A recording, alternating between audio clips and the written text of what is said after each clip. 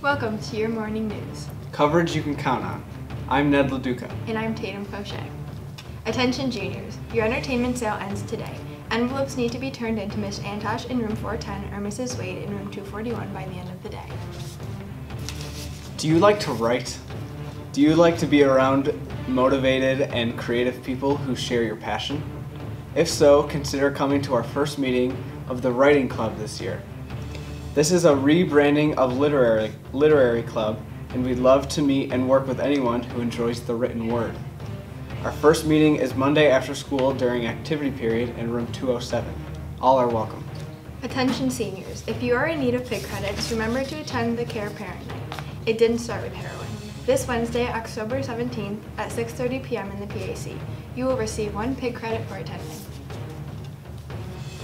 On Monday, October 15th, Lemoyne College will be visiting us, and on Tuesday, October 16th, the University of Rochester will be here. If you would like to meet with them, please sign up in the counseling office and receive a pass. Attention seniors, do you exemplify the characteristics of a good citizen? You could be considered for a nomination for the Daughters of American Revolution Good Citizenship Award. If interested, please submit your name to the counseling office by October 16th. Attention all seniors. The links to upload your senior portrait and quote are on Schoology. Go to the Class of 2019 page and under the Yearbook Info tab, upload them. They are both due October 31st. There will be an informational meeting regarding the fitness club on Wednesday, October 17th in Miss Daly's room 151.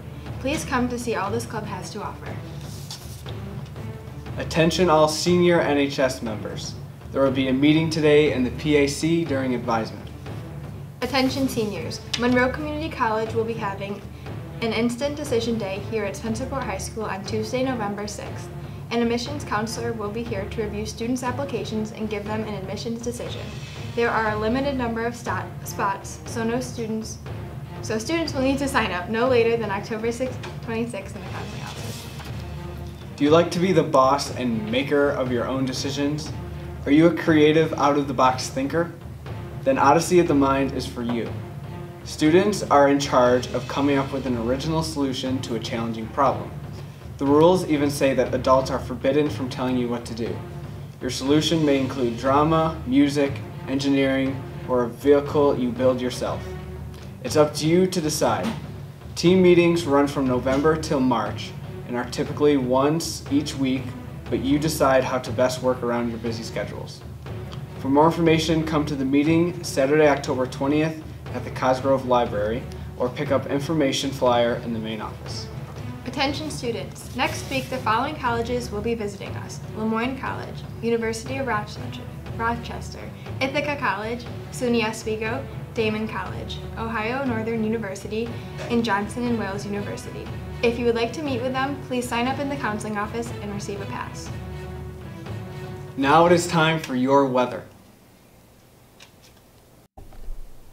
Good morning, everyone. Today's high is going to be near 83. Partly cloudy skies today with no rain expected until late tonight. Tomorrow is going to be a little cooler in the 70s. Also, rain and thunderstorms are possible tomorrow morning. Hurricane Michael was a beast. Yesterday it made landfall at 1:30 in the afternoon.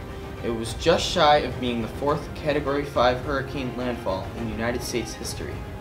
It made landfall at top sustained winds of 155 miles per hour. This storm was the first since 1898 to enter Georgia as a major hurricane. Significant damage from storm surge and wind were reported.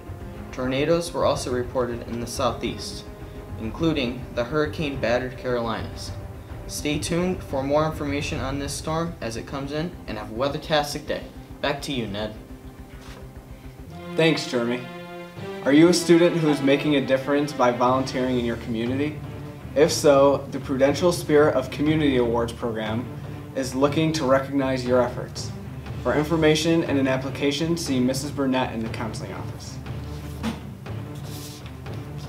There will be a mandatory meeting for girls in grade 9 through 12 interested in playing basketball on Monday, October 15th during activity period in room 502. That's all for your morning announcements.